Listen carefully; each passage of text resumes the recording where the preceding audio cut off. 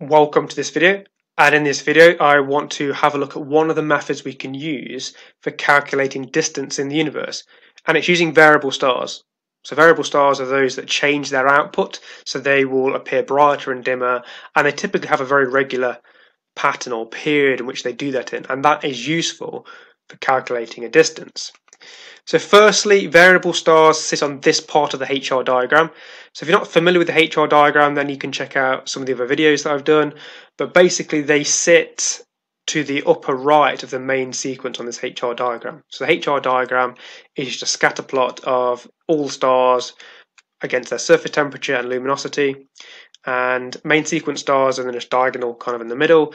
And that's where they're in hydrostatic equilibrium, because they're generating energy in their core by fusing hydrogen into helium.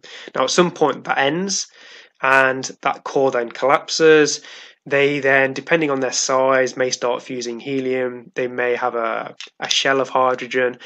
They end up basically having various different shells around the core, and they generate energy, and that is what leads them to be invariable, because you have these shells and it's not just a central core fusing hydrogen anymore. It's a bit more complex that's happening. But when they go to the upper right, they become a giant star, so they actually kind of swell up a little bit. Well, not a little bit, they swell up quite a lot, and they actually begin to pulse some of these stars. So Cepheid variables are the ones we're interested in for this, and they may do something like this. So they actually kind of pulsate, or they change their brightness. So they get bigger, smaller.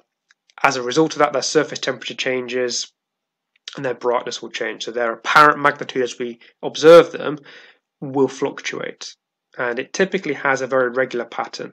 So on the right you can see here, over time, as the star kind of pulsates or varies, we get this change in apparent magnitude, and it's quite a regular period for these particular stars. So it's a very useful thing.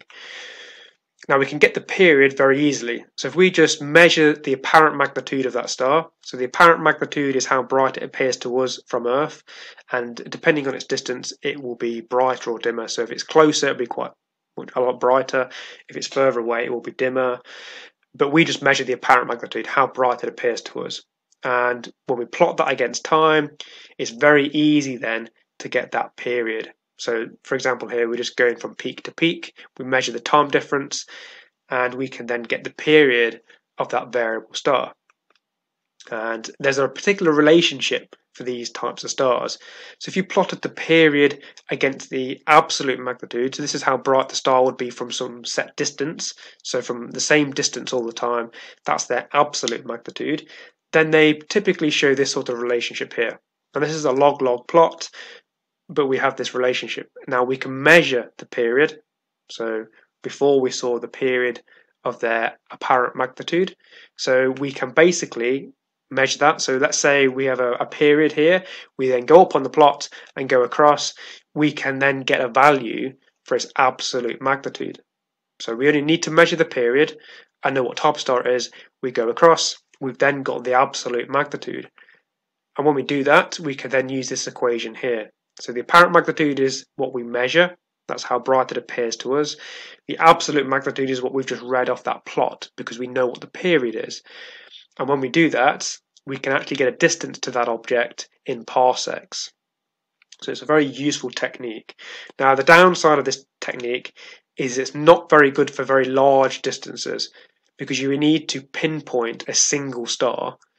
Now doing distant galaxies is going to be very hard, because the galaxies themselves could be quite faint, and they may have hundreds of billions of stars in.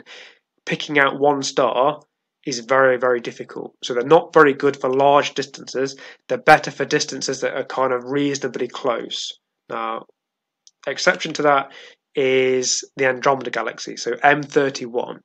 We can pick out a few individual stars there because it is our closest large galaxy.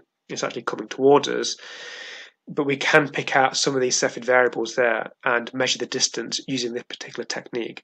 Now it's always best to use a variety of different methods to calculate the distance, and if they give us the same sort of value, we know we've got the same, we've done it right basically.